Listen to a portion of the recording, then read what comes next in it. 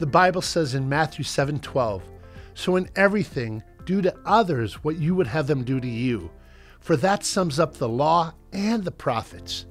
That's called the golden rule. It's a great sentiment. It's a great goal to shoot for. But did Jesus really mean in everything? People today are not on the same page. We have different parties and viewpoints and different feelings and opinions and different beliefs and different standards and different practices. Look no further than COVID-19. Should we reopen the economy or should we close it for even longer? What about health and safety of people? What about the effects of the shutdown on the poor and poverty? Despite all our disagreements, we still need to treat others with respect in how we want to be treated. We must show unprecedented respect in these unprecedented times. You can disagree with somebody and still treat them with respect.